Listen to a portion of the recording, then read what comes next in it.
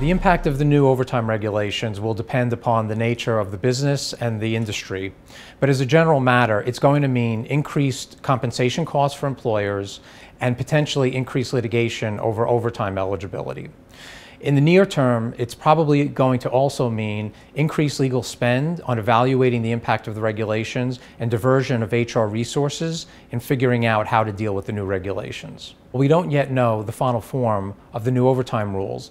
What we do know is that it's almost certainly going to result in an increase in the salary basis test from $23,600 to about $50,000 a year.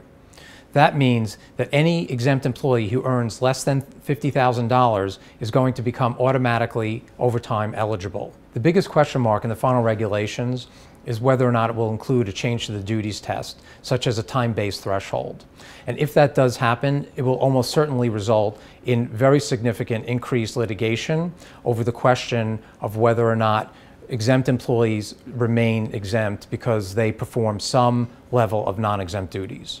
In advance of the new regulations becoming effective, employers should be immediately consulting with counsel to set up wage and hour audits to identify all exempt employees who earn less than $50,000 to evaluate how to implement the new regulations with respect to that group of employees, whether or not to give them a salary increase or to allow them to become overtime eligible. Employers may also want to work with counsel to identify other potential misclassification risks and determine whether or not this is an opportunity to reclassify potentially misclassified employees based on a change in the rules.